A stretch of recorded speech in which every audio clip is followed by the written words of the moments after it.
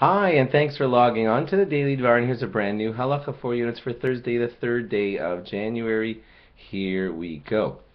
Today's halacha is that whenever the chazan is repeating the Shmona Esrei, I know to a lot of people it feels like break time. The chazan's repeating the Shmona Esrei, and I'll just walk around, schmooze, look at my phone, read a book, say some other davening, learn some Torah. The truth is that all of those things are not really perfectly appropriate during the repetition of the Shmona Esrei. During the repetition of the Shemona Esrei, we are all supposed to be listening to what the Chazan is saying, answering Amen, and thinking almost as if we're saying it along with him, because it's a pretty serious thing. When he's repeating the Shemona Esrei for us, if we were to walk around and talk, it would be the equivalent, say some rabbis, it would be the equivalent to you walking around during the courtroom proceedings while your lawyer who's working for you is defending you in front of the judge, and you're just schmoozing, walking around the court as if you're not interested in it.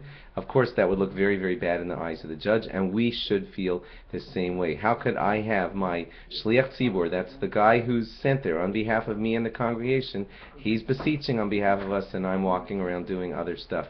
It gives an awful impression. Therefore, try always to listen intently during the repetition of the Shemona Esrei.